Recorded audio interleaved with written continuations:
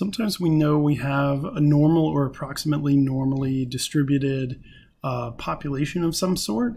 In this case, we're going to look at green sea turtles. So let's suppose that they have a mean or an average lifespan of 60 years and a standard deviation of 7 years, and that the distribution of all green sea turtle lifespans is approximately normal. So we have just a generic normal curve here, but we could certainly fill in some information on that curve. So we could say, okay, well, we've got 60 as our mean, and then each of those marks to the right and to the left should increase by 7 for our standard deviation. So we go up 67, 74, and so on. I'm not going to fill in all of them because this is sort of the region that is most useful for this particular problem. So what we're interested in here is looking at living at least 70 years. Okay, well, that's not exactly 67 or 74, so that's somewhere kind of in between. So we're looking for the shaded region here. So we're figuring out, okay, what is the probability of landing in this shaded region? So there's a couple ways to walk through this problem.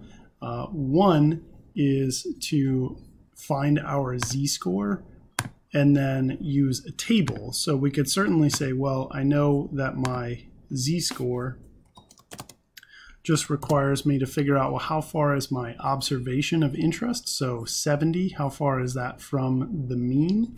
So 70 minus 60, right? And it should be positive because it's 10 above the mean.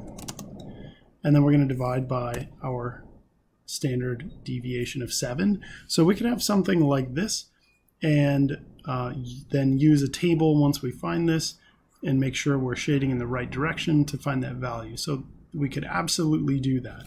Right, so we would get 10 over 7. You can also say, okay, cool, let's use our calculator if we want to have, if we are using the table, we're going to need to know what that is to a couple of decimal places. So 1.4286, I'll just go to that many places. So we could find a z-score that way. The other thing we can do, though, with that z-score or without, is we can use our calculator. Our calculator knows this distribution, has been programmed for it. So if we click on second and then go to vars, variables, above that we see distribution. So it sounds about right. We're dealing with a normal distribution. And sure enough, one of the first things that might jump out to us is normal PDF, normal CDF. We see norm here for inverse norm. So we actually want the second one, normal CDF. So it's going to ask us, what is our lower bound? So that means for the shaded region, what's our lower bound? Well, there's a couple ways to do this.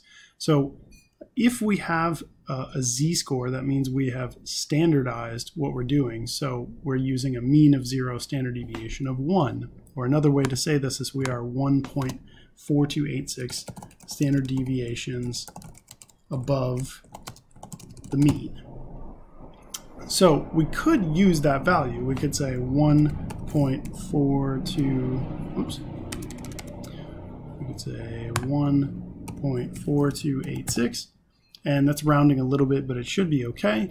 The upper bound, since we're going all the way to the right, we're just going to put in a large number here. So we could say something like 10,000 should be fine.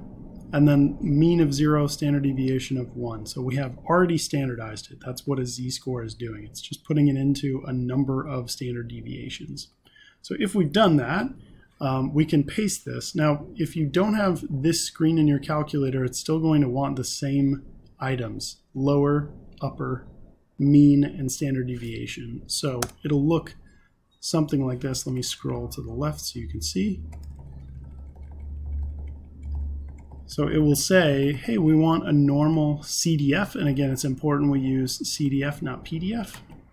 And so it'll just ask for the lower bound, upper bound, mean, and standard deviation. So we could scroll through all of that to look at those various pieces. So you would just enter those manually. But anyway, if you hit enter, we're going to get this. It's going to give us the probability as a decimal, 0.07655, so on. So this means approximately 7.656%. Another way to do this, though, is without doing the z-score. If we go back to second and then variables to get that distribution, go down to normal CDF. The other way to do this is just to use the original information.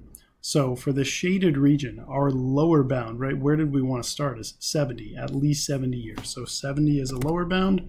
We could still probably be safe with 10,000 as an upper bound. That's really far to the right.